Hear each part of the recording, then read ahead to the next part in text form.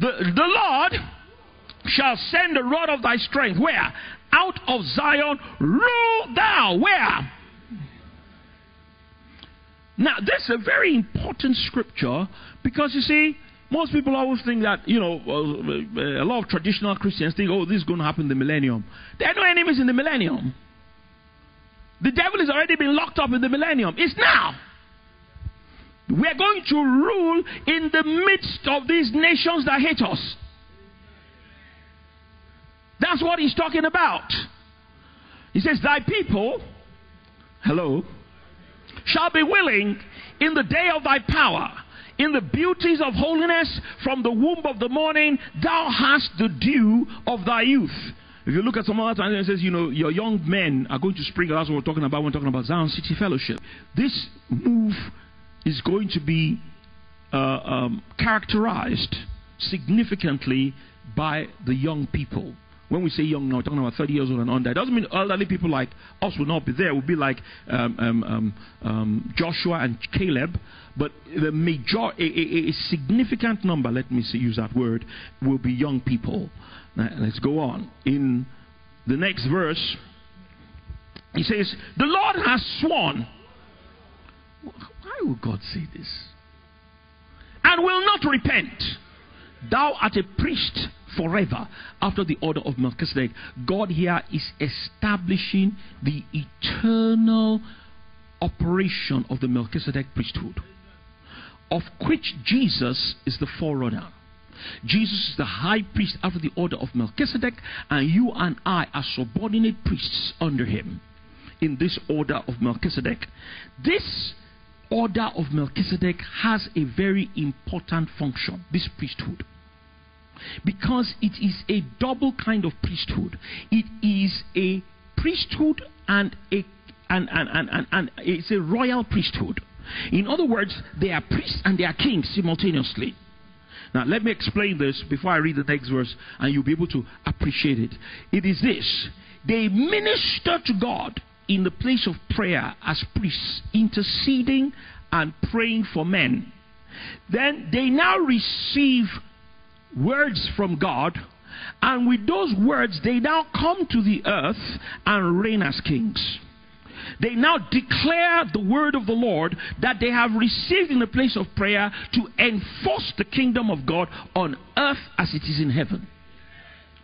And that is why that's why the word Melchizedek is God's king of righteousness. So it is a priestly and kingly ministry simultaneously. It is this Melchizedek priesthood that can do the next verse. Let us read. The Lord at thy right hand shall strike through kings. See why they hate us? In the day of his wrath. He shall judge. I didn't hear you. Let's go back to verse 5. Read it with me. Don't be afraid to read the Bible. He said, the Lord at thy right hand shall strike through kings in the day of his wrath. He shall judge among the heathen. The word heathen just means nations. He shall fill the places with dead bodies. He shall wound the heads over a few countries. He shall drink of the brook in the way, and therefore shall he lift up his head. That's symbolic of drinking the life of God. He will lift up his head. This church, this Zion church, will release a rod of strength, and that rod of strength will clash with the kings of the nations. Just like Nebuchadnezzar came against Shadrach, Meshach, and Abednego, like Belteshazzar came against desecrated the furniture and the utensils of the temple.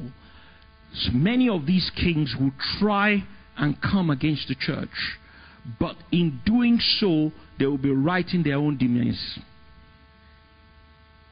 Just like Haman. These things are going to now replay back in the earth. It is this activity captivity, this removal, what I read at first that the Lord gave me, the removal of wicked kings and their replacement by benevolent and godly kings that will cause the nations of the earth for us to be hated of all the nations, because we're going to go everywhere. There will be no nation exempt. I hope the leaders of the nations are listening. There will be no nation that will be exempt. It's going to be all nations. In some nations, you already have godly, sometimes benevolent, who are not against God. And when it comes like that, there'll be some people, maybe a few people here and there, that may come against it, you know, and they will be removed, and God will replace them with godly people or benevolent people. So not everybody's going to be a Christian. No. Not everybody. Some will be later. Not all of them will become Christians overnight, but they can be benevolent. They can be cooperative, like Cyrus, like Darius, even Ahasuerus. Ahasuerus was not the nicest guy on the earth. He was not. The king in Persia, the husband of Esther, he was not the nicest man on the earth. Church history tells us, you won't read this in your Bible, he sent for Vashti. Vashti was the first wife, and asked her to come and show her beauty before all his kings and all that. We are told, I don't know, because this is church history, this is not Bible, it's church history, that thing was like when a girl comes out, in a beauty parade, and she, like a catwalk, and she parade. He just wanted to show all the other guys how fine his wife was, and that none of their wives was as fine as his own. It was just an ego trip. We are told that one of the reasons why Vashti refused, of course she was having a feast in her own house, which she shouldn't have been doing, was that she felt she was being degraded by being displayed before all his guests, and she was not going to do that. I'll tell you another thing about Ahasuerus. I'm painting a picture. When Esther became queen and Haman plotted the destruction of the Jews, Ahasuerus didn't really know what was going on, because such things he doesn't even bother about. Haman was in charge of all the princes and all of that. What happened between Haman and Mordecai was private between them. What Haman decided to do was private to Haman. He didn't even tell the king. He had such power that he could have killed Mordecai alone. Ahasuerus would not even have heard about it. That's the kind of power he had. But God, knowing his pride, knowing the kind of man he was, he decided it in himself. Oh my God, turn to your neighbor, say, God rules in the affairs of men. You don't even know when your thoughts are being controlled by God, without violating your own free will. It was his own decision. He said, it is not good to kill him alone. I'm going to kill the entire tribe, all the Hebrews. It was a decision he made in his heart, and God said, very good. You enter my trap. So you know what he did? Instead of, it would be so easy, we should just have taken Mordecai and killed him. Pride will blind you. You know what he did? He went to consult with demonic powers. He cast lots. In the Yoruba, some will say, Olowoshe. In our, people, of course, I don't recommend this. They go to a witch doctor. The witch doctor will, and try and look for a time that is good for whatever it is they want to do. So that's what he did. He cast lots, and then he chose a particular day that he felt, yes, the gods will protect me on that day, and we will kill all these people. And then sent a decree out. Then he went to Ahasuerus Instead of telling Ahasuerus the whole truth, all he just told Ahasuerus is that there are some very troublesome people inside the empire. They don't like to pay tax. You know, they're very proud. They say they cannot serve any other god. And I just want to take care of them so that we can get money from the people who killed them, and it will reimburse it will be sent to the treasury of the king. Ahasuerus didn't even investigate. I'm painting a picture. Ahasuerus said, fine, go ahead, do it. So the decree was written, stamped with the authority of the king, sent all over the empire. That was when Mordecai heard. When Mordecai heard, we know the story. Mordecai cried, prayed, then he went to Esther. Then Esther said something to show you the character of this man. Mordecai said, you've been brought to the kingdom for such a time as this. This is the time you have to open your mouth. I may be talking to some Mordecai's now. I may be talking to some Esther's now. He that hath an ear, let him hear what the Spirit is saying. So he said, go and tell the king what is happening. For you know whether you have been brought to the kingdom for such a time as this. Esther didn't want to go. Esther said, you don't know this man. I'm paraphrasing. You don't know him. If you go and he has not called for you, he will kill you. Can you imagine such a man who will kill his own wife simply because she came without permission? I'm painting a picture. Ahasuerus was not an angel.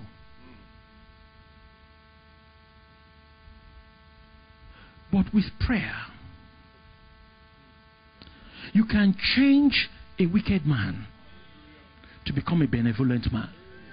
That's what happened to Ahasuerus.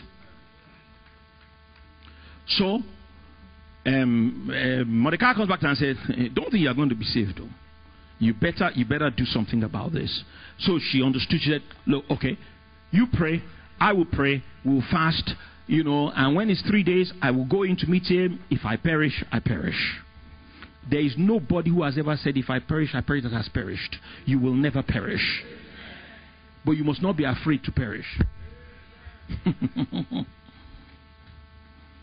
This is what is ahead of the church. And so, you find Esther goes before Ahasuerus. This same Ahasuerus. He has the same person. He stretches forth the scepter. Says, come. I haven't seen you for a long time. Because he's the one who calls for his wives. After 30 days, 30 days, for 1 month, he hasn't called for her. Say, come, Esther, come. Good to see you. This is Olubi's translation. Good to see you. You're looking good, baby. What do you want? Anything you want up to the half of my kingdom. Just tell me. What happened? God had moved on Ahasuerus through the prayers of Mordecai and Esther. Give the Lord a clap offering. This same Ahasuerus, Esther tells him, I want you to do a banquet. Call Haman. I'm going to fast track. Esther exposes Haman and his plot to kill the Jews to this same Ahasuerus. Ahasuerus is angry with Haman and hangs Haman on the very gallows he had prepared for Mordecai. But the story doesn't end there. Then he now says, let the Jews serve their God. He now makes he said, the decree I have made cannot be changed. Because in the law of the Medes and the Persians, they can't change. But I'm going to give another decree. He said, you and Esther, write what you like. Write what you like. And give the Jews the authority to defend themselves when those people try and come and kill them. And gave them the resources. He took the house of Haman and gave it to Mordecai. Then Mordecai, after Esther told him Mordecai was his uncle, he now put Mordecai in the position of Haman. It was now Mordecai that ruled the empire.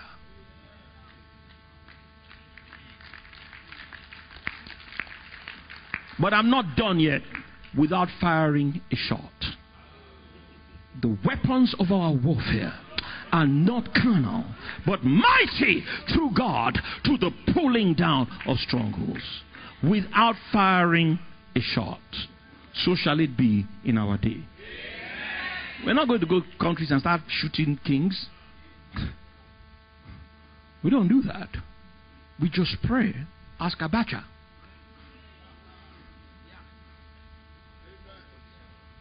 We just pray. God will shuffle them like you shuffle cards.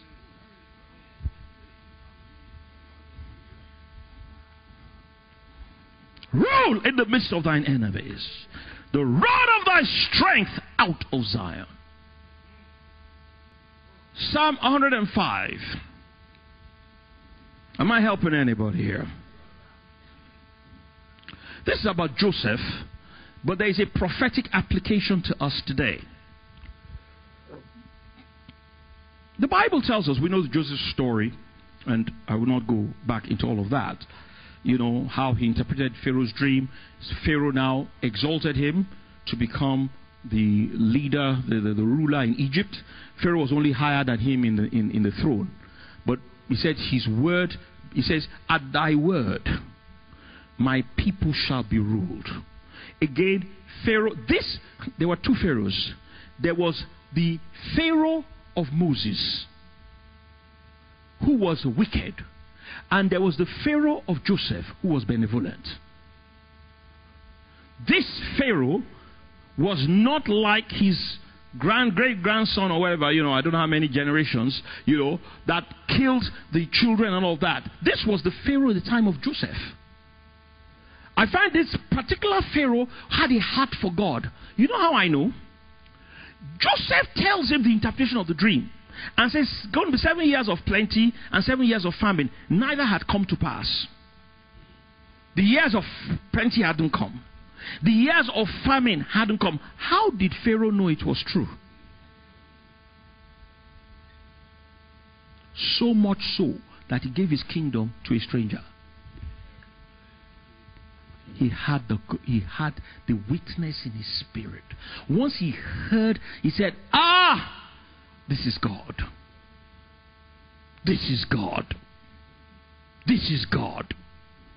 And instantly, he gave Joseph the authority and everything. Now, I don't want to get off my message. Look at verse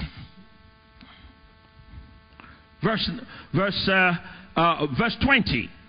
105. And the king sent, I didn't hear you, and loosed him, even the ruler of the people, and let him go free. Watch this. And made him Lord of his house and ruler over all his substance. Now this verse 22 is the one that applies to us prophetically today. To do what? Bind his princes what? And teach his senators. That's why they will hate us. Nobody wants to be bound. The end time church, this man-child church, will have Josephs. And these bad governments and bad leaders, he will bind the princes at his pleasure. And he will teach his senators wisdom. And they won't like it. Then we see the next scripture. Psalm 2.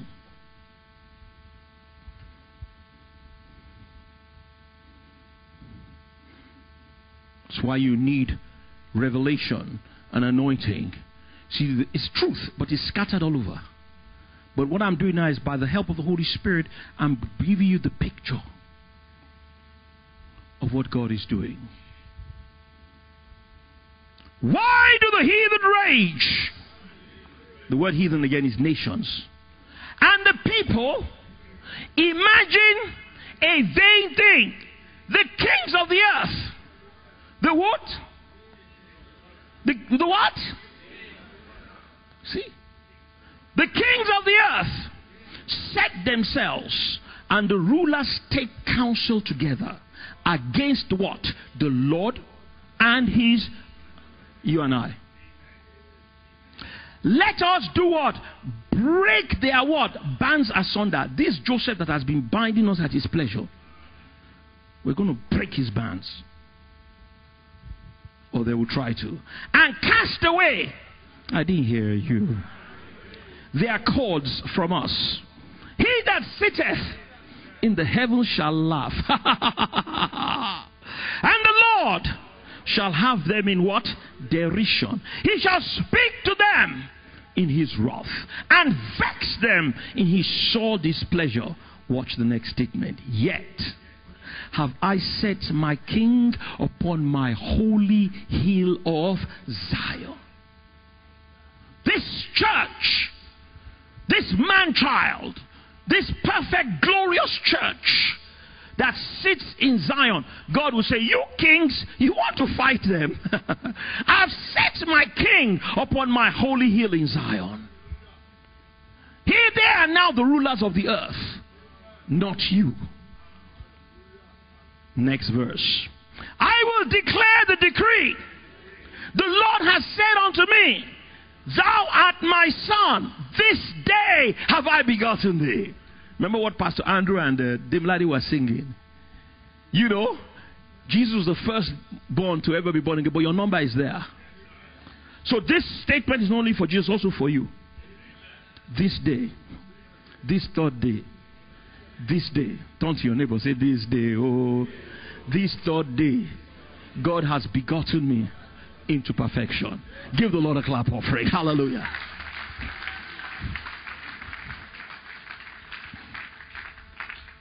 I want to tell you one thing. It's scripture you should know. Everything that applies to Jesus applies to you, because you're a joint heir with him. Very important truth. There's a scripture, it's in Psalm 40. It says, in the volume of the book it is written of me, so of you. Do you know that everything about your life is written in the volume of the book? The Bible says in Revelation chapter 22. In the volume of the book, just as it's written of Jesus, also written of you. That's why you need to read your Bible every day, to find out your prophetic destiny and walk in it. On the Air has been brought to you by Christ Life Ministries, the outreach arm of the Scripture Pasture Christian Center.